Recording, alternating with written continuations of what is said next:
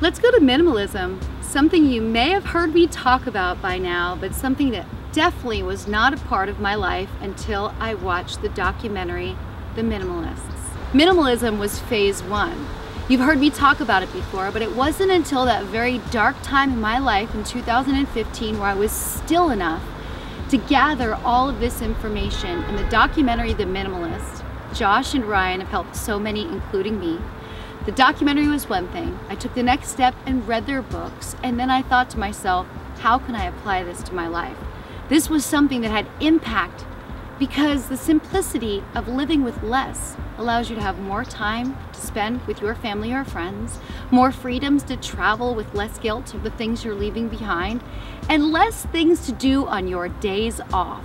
Think about it. When you have a big house, you spend your weekends taking care of that big house. When you have less things to take care of, you have more freedom. So I'm thankful for the information that I gathered from Josh and Ryan and the Minimalists, and it was really life-changing for me. I asked myself, how could I reduce my life by 75%?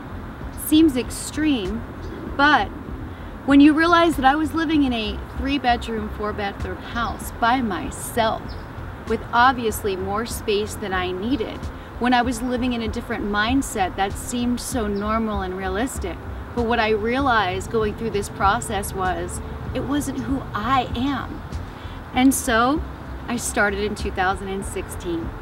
I started to go through all the items that I had and decide, could someone I know use this? It came down to art, came down to some furniture, came down to some clothes. I would just take pictures of things. Do you know anybody that can use this? That part of it was very cleansing and really positive because I was sharing things that I no longer needed with someone else.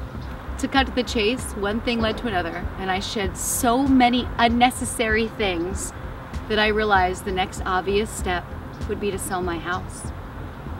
Moving is not something we want to rush into, but I started this thought in 2017.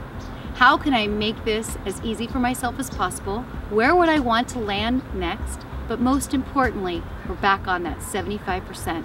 It was incredibly important to me to minimize my life down, which I did. I closed the sale of my house this week. I'm temporarily living in a hotel with photos that you will be able to see. And I'm at the in-between before I go away on my Thanksgiving vacation. So it's a little bit of a joke about me being homeless at the moment, but I know where I'm going next, and it's going to be a much simpler way of life. I've shed everything, and I'm going to be able to move freely and live in a pure state of minimalism.